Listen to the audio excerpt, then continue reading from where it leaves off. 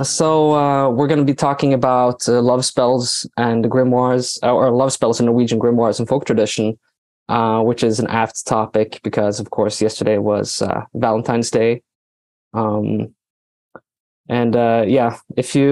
hope you had a nice Valentine's Day yesterday, and if you didn't, then we can see if we can do something about that, can't we?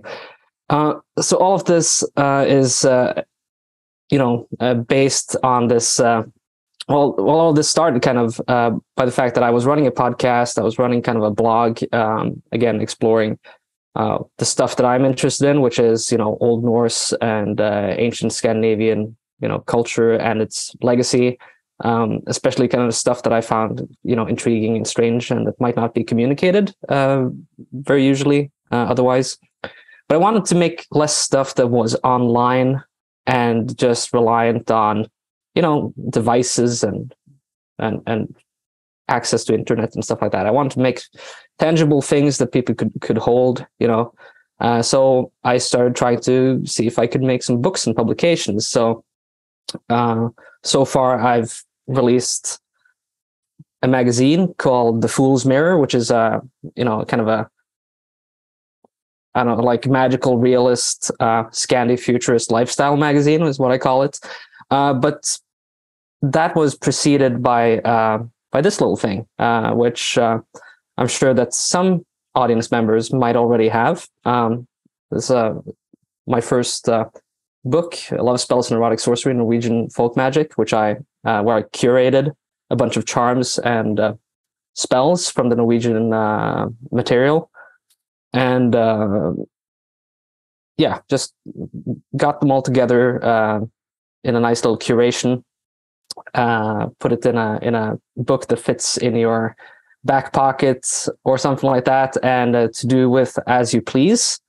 I deliberately wanted it to have kind of the same ambiguities as the original material, which is going to be apparent as we go along. That is oftentimes quite ambiguous and complicated, just like so many other things in life. But we're talking about folk magic today. Folk magic can be hard to pin down. If we go to the next slide, we can see, take a quick look at some of the general categories of sources that we're dealing with here. The first thing I want to address there, of course, is that we have popular motifs about sorcery, superstitions, legends, all sorts of stuff that may or may not reflect actual practice. This also includes, especially in modern times, popular culture. How, say, sorcerers and magicians are portrayed, often tied to what sort of people we like to think that sorcerers are. And then, of course, you have vernacular practices and oral transmission, which is, of course, in a culture that may be more or less literate, but maybe the majority of the people cannot read or write. That's, of course, how like most magical traditions or all sorts of lore and culture is going to be communicated, right? Our sources for this are mostly ethnographic surveys, folk life literature, occasional physical remnants. And this one thing that is worth bearing in mind here is that we're kind of reliant on people informing us about these sorts of things. And especially when we're talking about like after the Industrial Revolution, or even like as late as the 1900s, people are very acutely aware of what is old-fashioned and what is modern, and they often do not want to say stuff, or they don't want to be put in a light that makes them seem superstitious or that they feel is exploitative, or makes them seem kind of old-fashioned. So oftentimes we will see people distancing themselves from the material by saying, well, this is something that people used to do, but they don't do anymore, really. This is something that my grandparents' generation did, and I don't know anybody who does this now. We kind of have to trust them when they say that, but we know for a fact that that is not always true, because people will avoid attaching things to their person that could incriminate them. Not necessarily even, because it was, risk of persecution or anything like that. It's just that, you know, they don't want it tied to their name. This is quite different often from the third category, which is written magic and literary transmission, because then we can sometimes get the unvarnished reality, even though this comes with specific caveats as well. You know, what is distributed among, you know, young women, maybe in rural Scandinavia, might not be the same topics that people who are writing books of magic are interested in. Sometimes there's an overlap, but sometimes, you know, that there might not be that much. And we do see that also in the material that I put in the book, that sometimes there are differences in the material in that regard, and also maybe, you know, interestingly also in terms of gender and kind of perspectives, like in terms of like agency, passive versus active, and stuff like that. But with written magic, we're talking, of course, about often magical texts such as, you know, grimoires. And grimoires, if we go to the next slide, have a very interesting tradition in Scandinavia. In Norway, they're often called collectively svartebøker, or black books. Black books are often in legends referred to almost as if there is only one black book. You know, there is the black book. And certain people are rumored to be in possession of the black book. That may or may not be true. But also the physical manuscripts, well, the legends and the physical manuscripts often make claims or allegations about their nature or origins. We have this idea, of course, that magical texts such as these are tied to black magic and blasphemy and the devil and stuff like that. And that is an element, but that runs the risk. That's part of the mythology, rather. Like it does run the risk of simplifying things a little bit more. Because oftentimes in the actual folk tradition, what regular people thought that the Black Book was that it was pieces of the Bible or other religious texts that were kept out of public knowledge for our own good, basically, because regular people, or especially wicked people, cannot be trusted with this sort of stuff. And so there's like, this is powerful stuff. It's dangerous. Certain people are better suited for this kind of information than others. So here we can see a manuscript from the 1790s. It claims to be older than it is. It says 1699. It's called Cyprianus, like the all over the world famous black artist. So it's like a sorcerer, warlock, blah, blah, blah, blah. And it says printed in Stavanger, that's in southwest Norway, in 1699.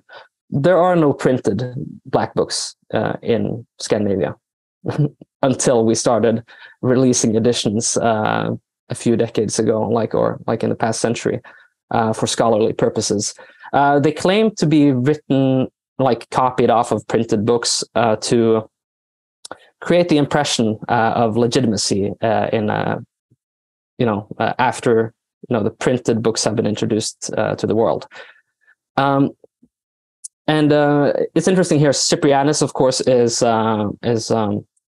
Saint Cyprian of Antioch, who's one of the early church fathers, who in the medieval period was also imagined to be a powerful sorcerer.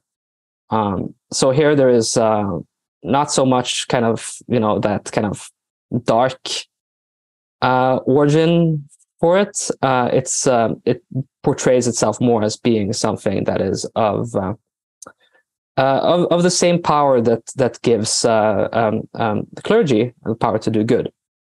And so the self-mythology surrounding the black books, how they portray themselves, is often very it sets a very high expectation straight from the start.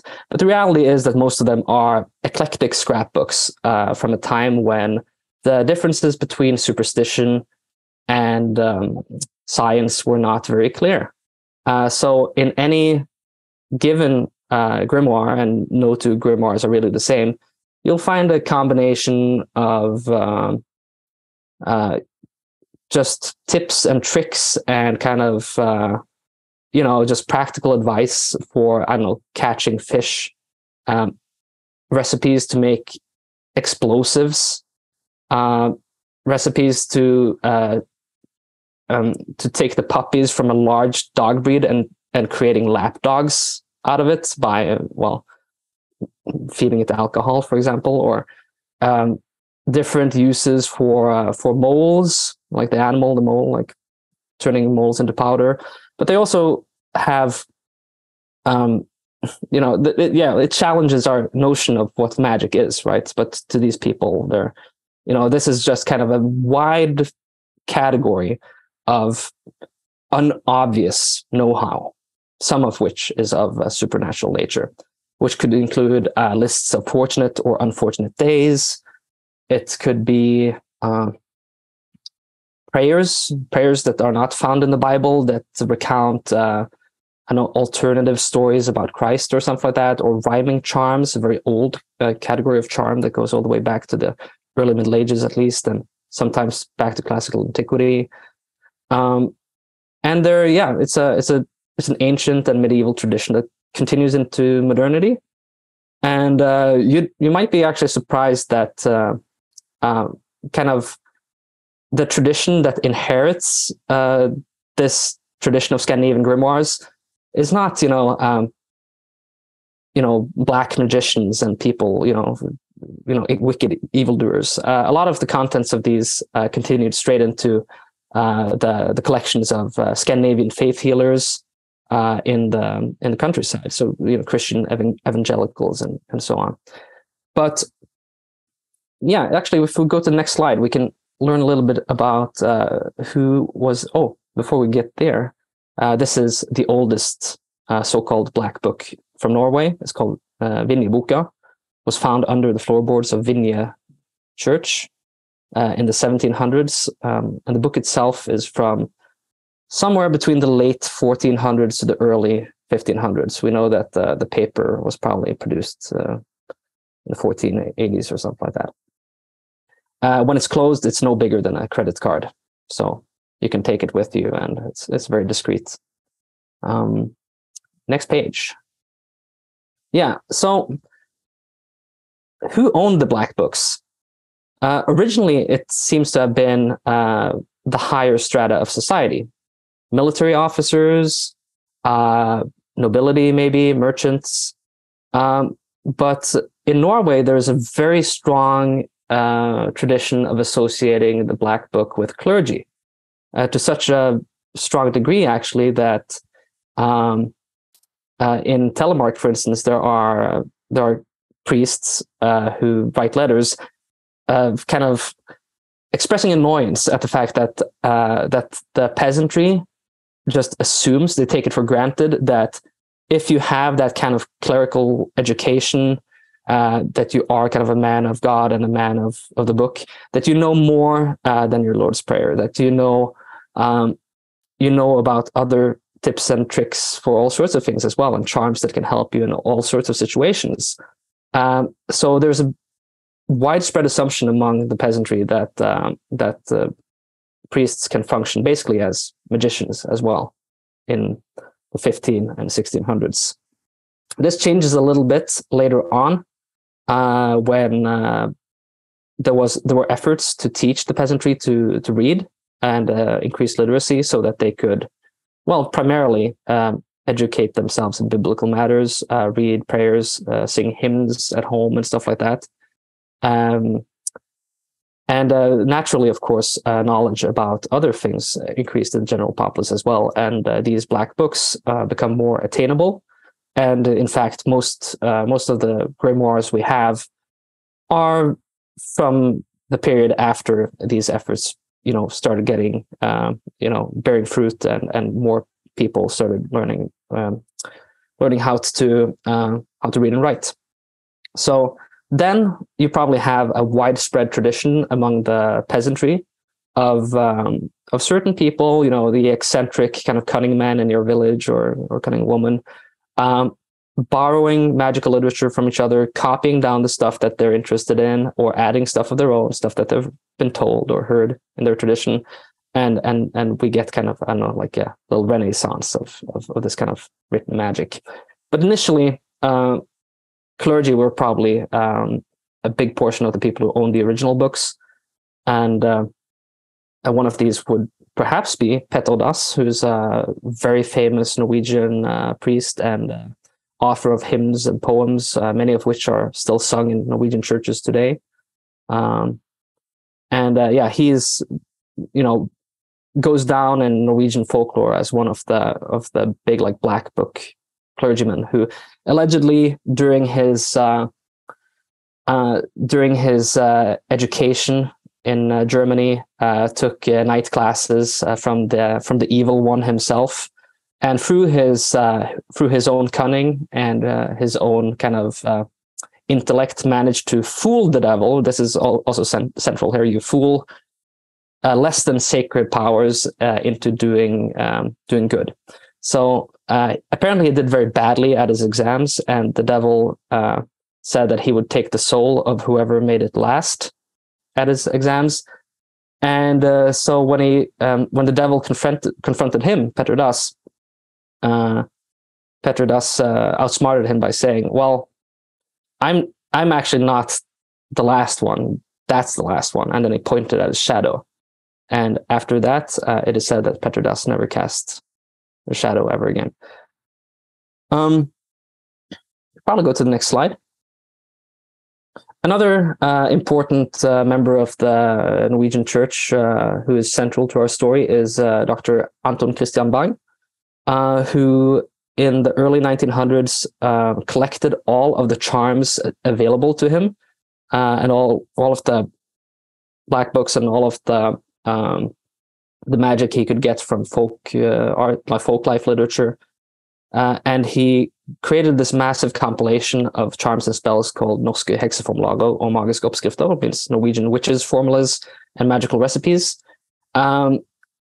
He did this intending it to be studied by the church and by theologians as a means of understanding what he thought to be kind of the darker shadow of Norwegian spiritual life.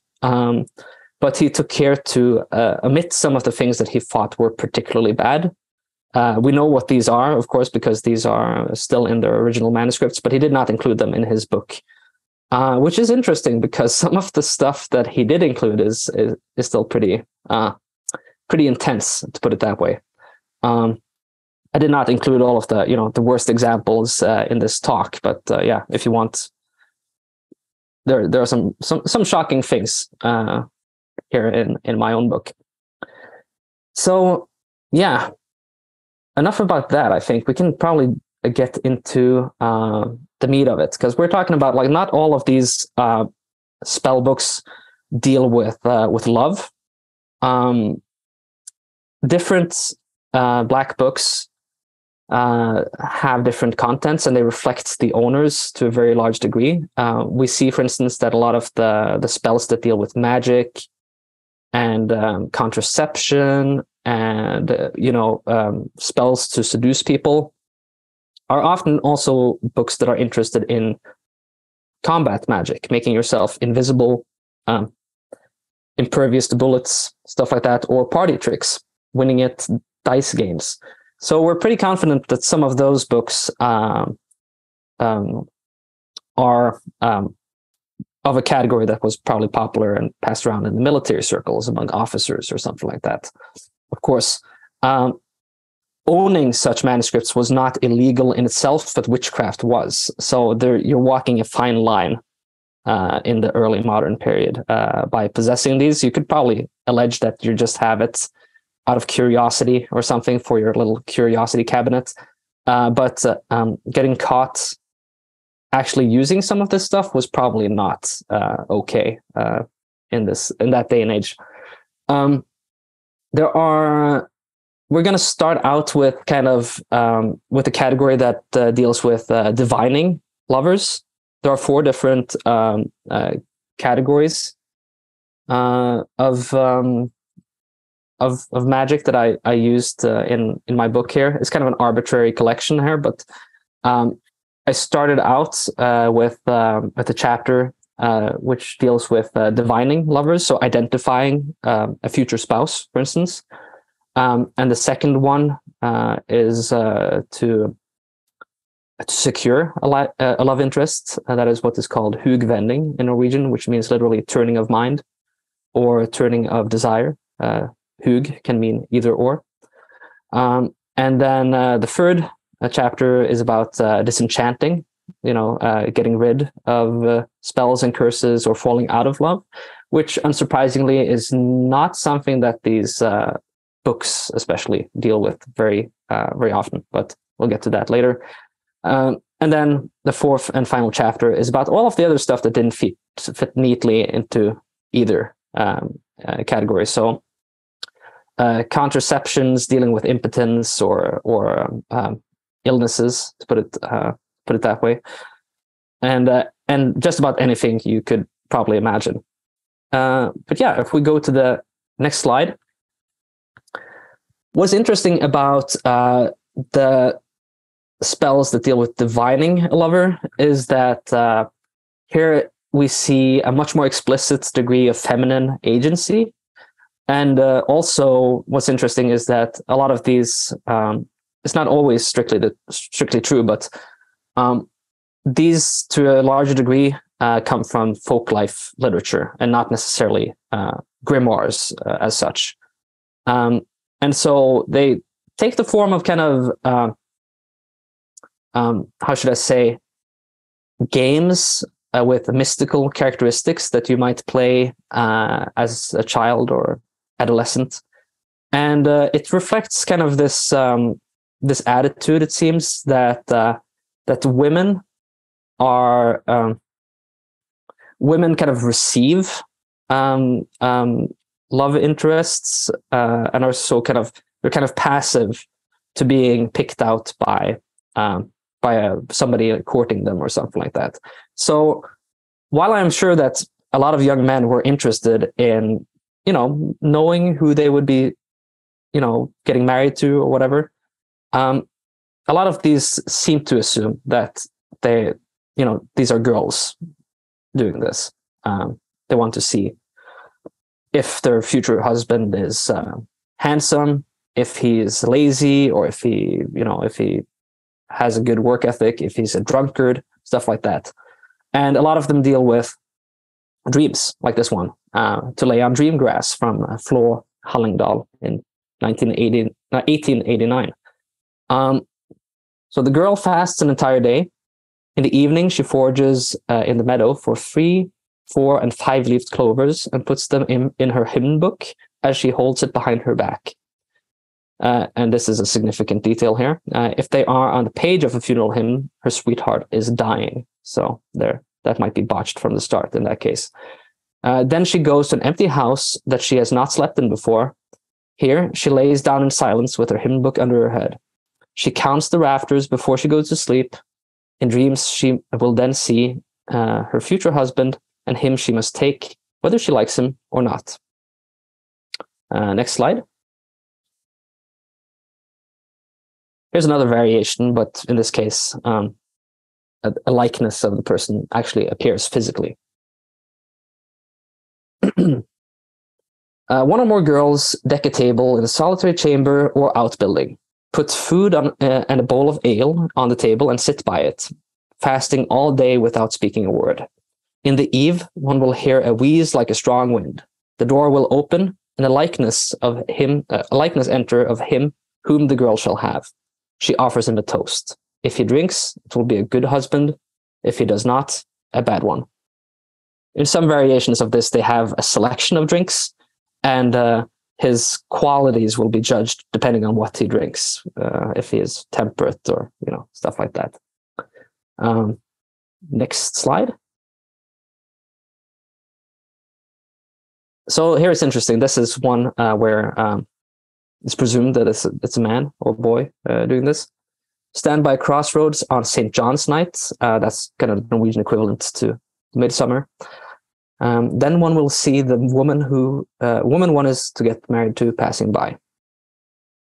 So I think what some of these are tied to is general Scandinavian ideas about premonitions. The idea that someone has kind of a spirit that may or may not look like themselves, and so you may see people, coming into a room before they actually arrive, but you didn't see that person. You saw their spirit. And I think that this is kind of like an analogy to that. You're kind of hacking the system a little bit to see, your future spouse arriving before they actually arrive, or something like that, proverbially. So maybe it's a bit of a stretch, but I like to imagine that there is a vague connection here between these different ideas. Next slide. To see one's forthcoming spouse, Voss, 1887. On Yule Eve, you make a bundle of your own everyday clothes and put them in your bed on the hayloft. At 7 or 8 in the morning, you are to go and see if someone is laying in the bed. If you see a dressed person in the bed, you will get married in the coming year. If nobody is there, you will get married later. If it is a skeleton, you will never marry. Next slide. Yeah, so that was some of the divination charms.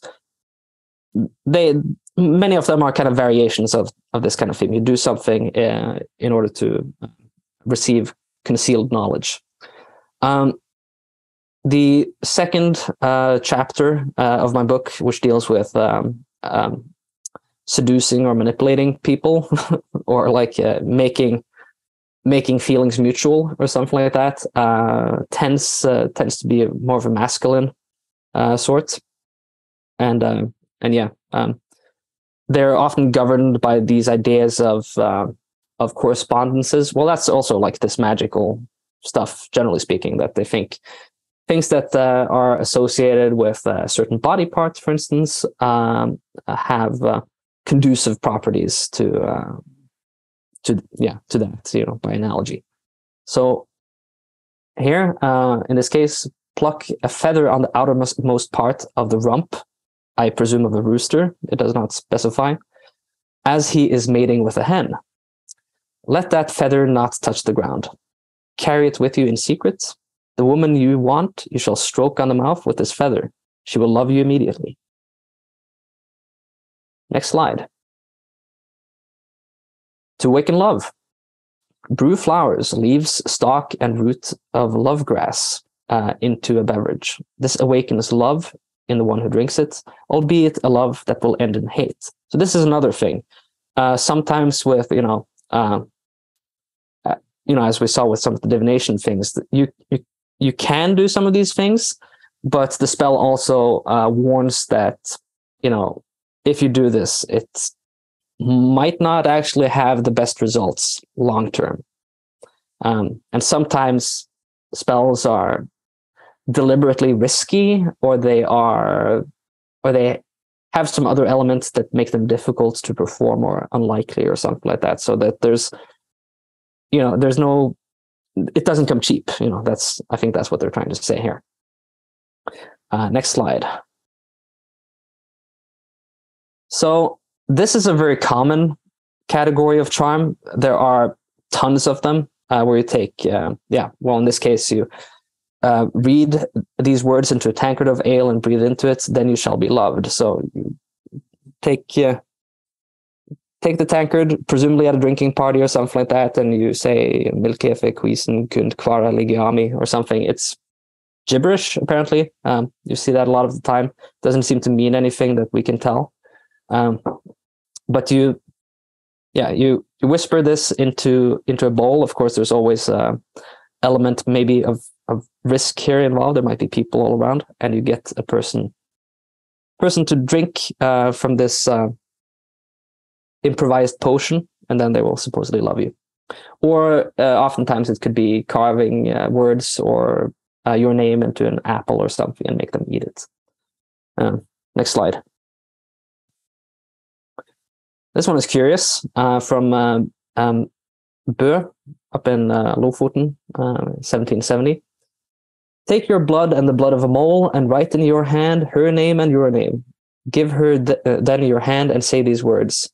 Give yours with my love, that it might be so intertwined as mine and the blood of the mole is intermingled. In the name of God, Father, Son, and the Holy Spirit. Amen. What's interesting here is that, this grimoire, specifically, this one, is very concerned with this animal, moles. It has recipes for capturing moles, making contraptions for catching numerous ones if you caught one already, and turning moles into powder for whatever unspecified reason. And then, of course, this, seducing people with mole blood. Moles do not exist in Norway. So I assume that maybe this traveled in from Denmark or something like that. Linguistically, it can be hard to tell because of, the written norm in Norway at this time is like Dano-Norwegian. So yeah, next slide. Here's, speaking of, I did warn you that there's a lot of bad advice here. This is one of the worst ones. Concerning love, also from the same grimoire. Take 2 drops of mercury and put it in ale, that she may drink thereof, and say, love me above others in nomine Patris et Filii et Spiritus Sancti. Amen. Yeah, again, please do not do this. If you do, I want no part in it. Next slide. Falling out of love is not something that is often touched upon in the grimoires, but we do have a couple of cases like this. This is a recipe to make, a magical weapon that you can use to break up relationships if you're a killjoy of that sort, or you want to, maybe you're jealous of somebody or something. I don't know. I think this is from the same grimoire that I had a picture of the front of earlier. So, an art of casting scorn between lovers. When you see 2 dogs hanging around with each other, take a stick or rapier and stab and strike between them until they are separated. Whichever couple you strike between with this stick or rapier, after that day, they will immediately be the greatest repulsion. There will immediately be the greatest repulsion between them, as if they were cat and dog. So there you have that. If we go over to the next slide, we will see something a little bit more typical and something that is definitely quite ancient. One thing that is more common, and I took some kind of interpretative license here, is that one reason why you don't usually see that many charms for specific, to counter specific sorts of spells is because they already had charms that did that and then some, in the form of prayers and specific metrical charms against all sorts of evil.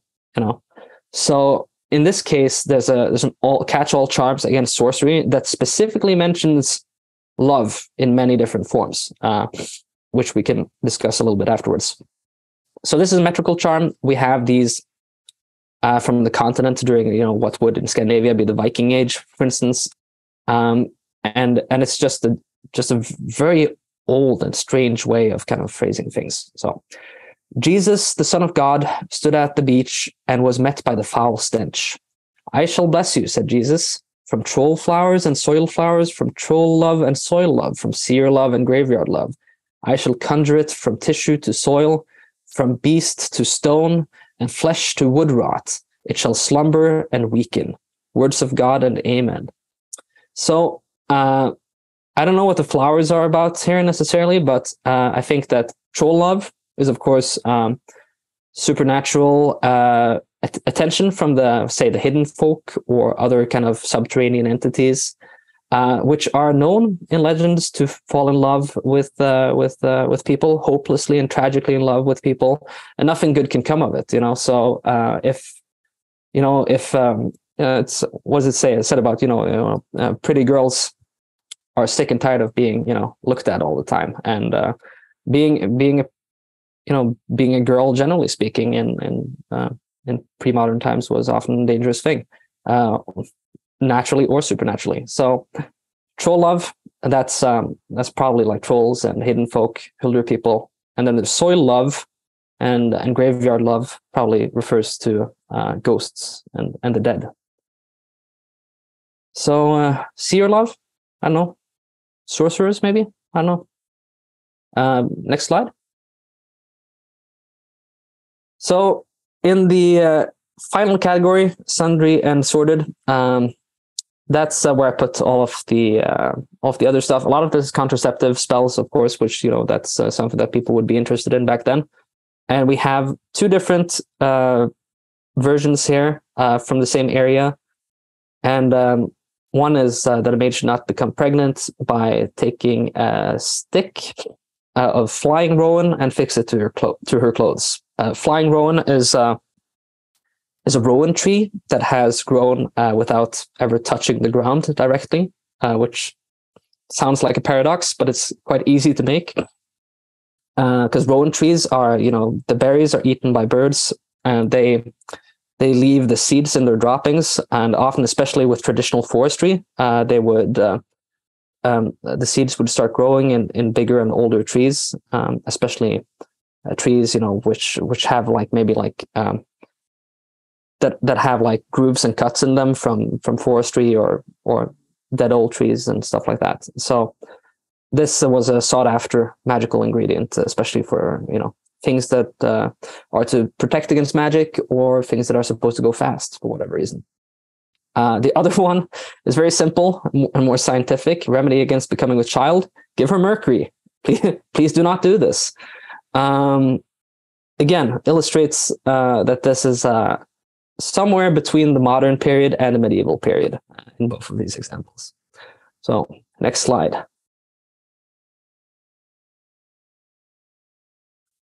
I don't know what to call these. Virgin charms. These are very abundant in the so-called black books. They were clearly very interested in knowing whether a woman was a virgin or not. This one is a little bit different than the others, though. To make a candle that no maid may light unless her virginity is intact. This sounds more like a prank or something. But you take wax, myrrh, and frankincense, clearly some kind of biblical allusion there, and make from this a candle. Probatum est. It says that works. So make a candle out of this, light it up, and if she's not a virgin, she can't put it out. Next slide.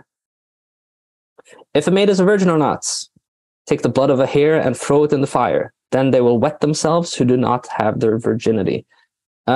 This doing something, often like throwing something in a fire or saying some certain words, then non-virgins will feel an acute need to urinate or outright wet themselves there and then.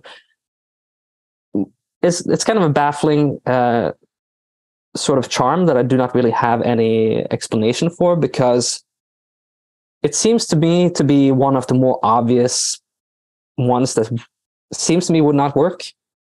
I can understand a lot of the ones about so-called hugvenning, turning mind, where you might whisper something into a tankard of ale and give it to somebody. At the very least, that might give you a boost in confidence that allows you to go the extra mile. You feel more charming, or you think psychologically that this is going to work.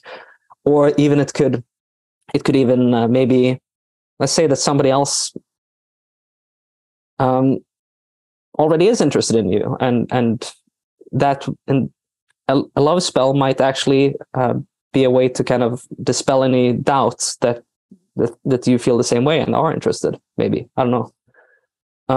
But it's very difficult to understand exactly how this worked. But people clearly believed that this had some kind of function. Maybe they didn't work, and it just puts people's minds at ease, and yeah, maybe that's for the best. I don't know. Next slide. Some of the ones that I put in this section are straight up baffling in other ways. To make a cock sit on a hen as long as you desire. Take your knife and stick it in the earth when the cock sits on the hen.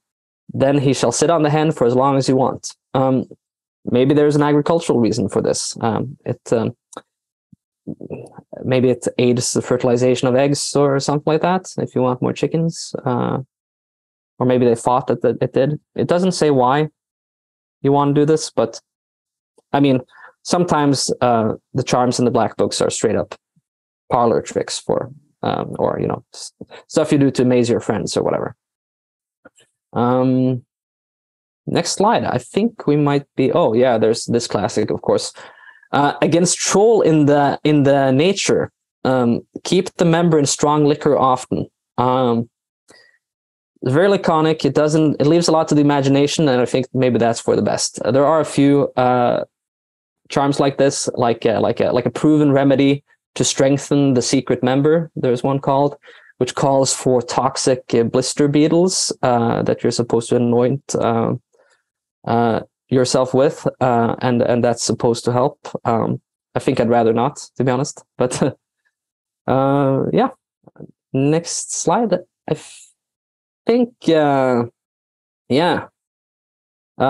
we're done with the charms basically, but I was asked to do kind of a palate cleanser at the end of beer bowl rhymes, and I think it's kind of fitting because I mean, as you've seen, some of these charms were clearly intended to be performed at drinking parties and that sort of thing in discretion.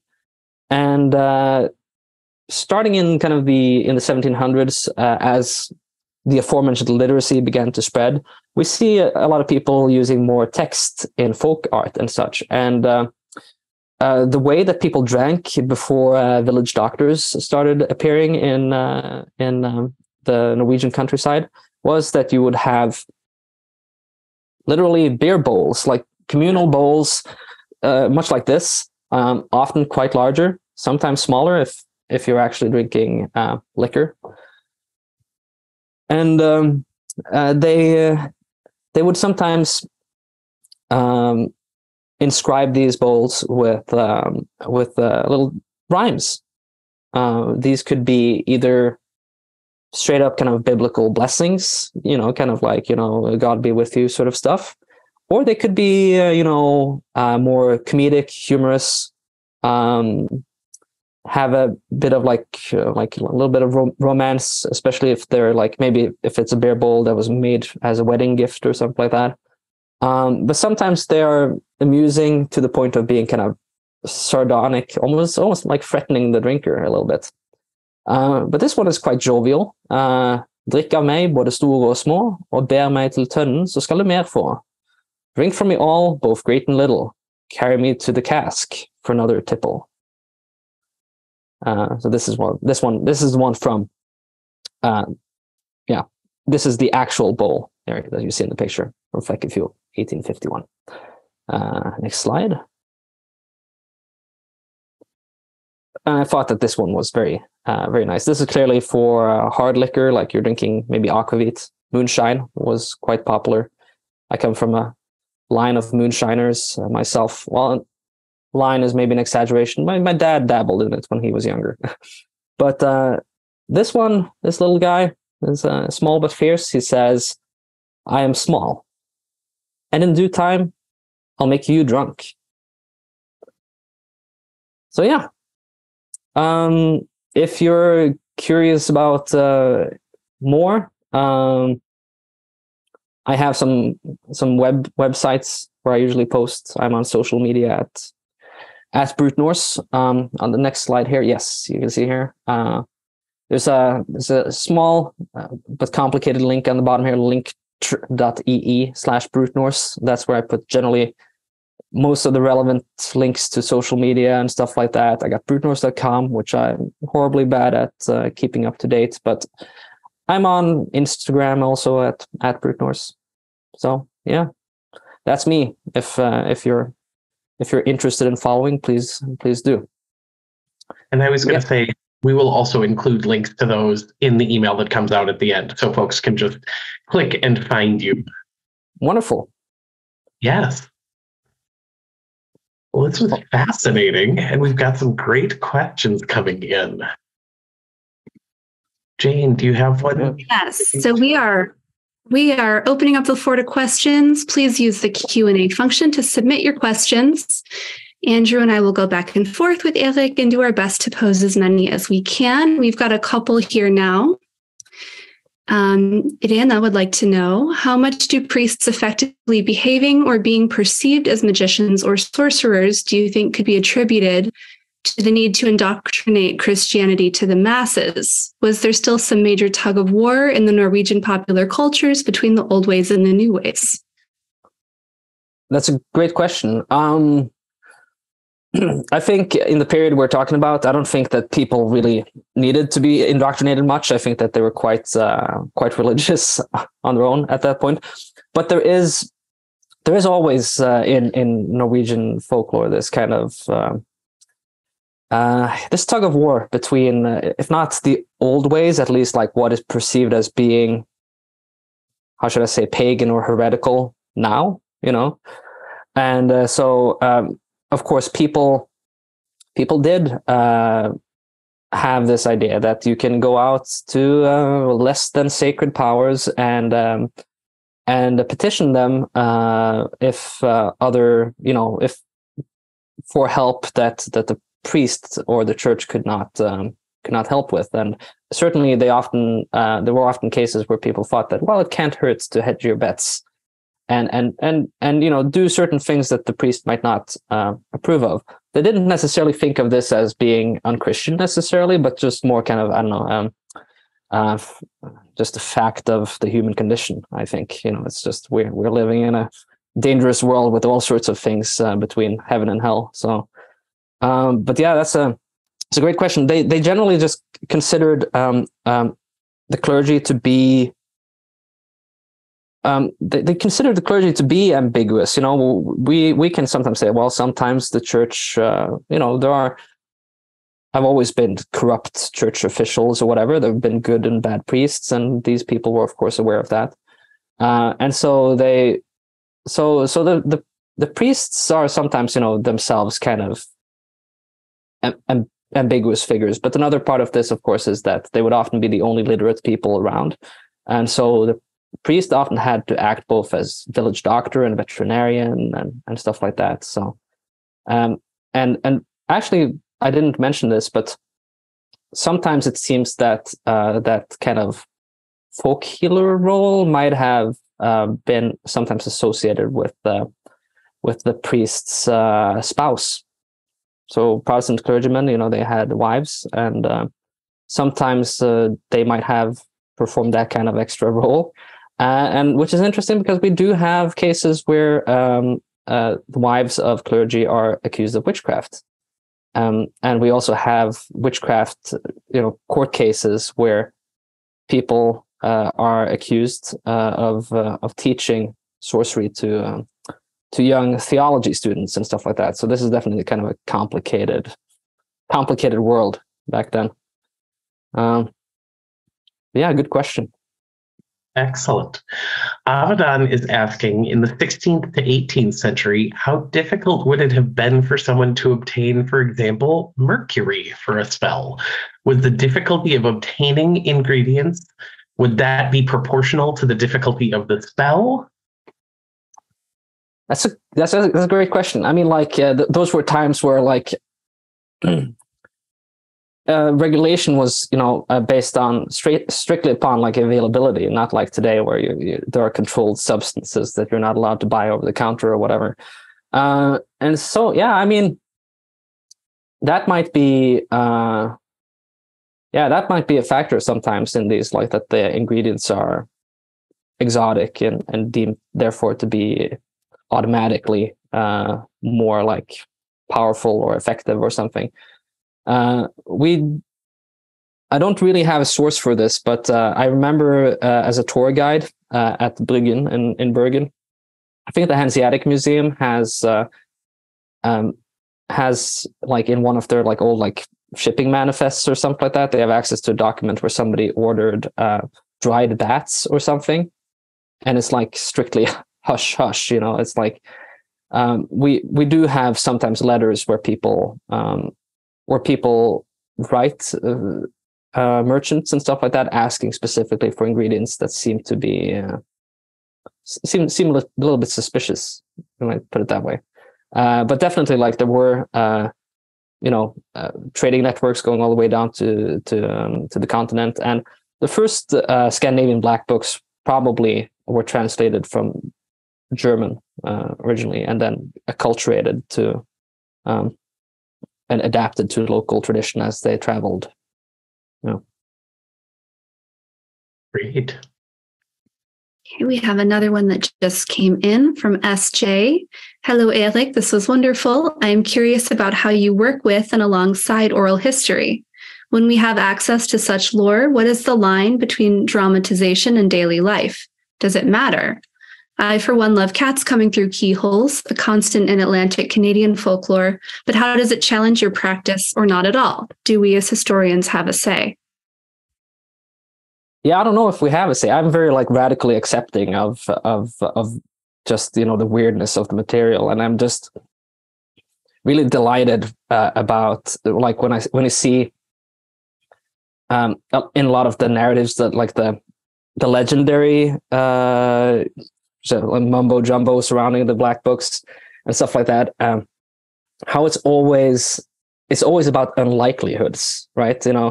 It's when a wizard or something like that gets help to do something, they it's not like in the movies where there's a big flaming goat or some scary animal. It's like a duck or a rooster who's pulling all the weight or something like that. Something that is utterly absurd, and that makes it more airy and odd. From I don't know, a practice point of view, I think just I don't know, lean into the weirdness and I'm on the one hand, it can seem odd to navigate all of this kind of from a source critical, rational, academic perspective today. But I think just allow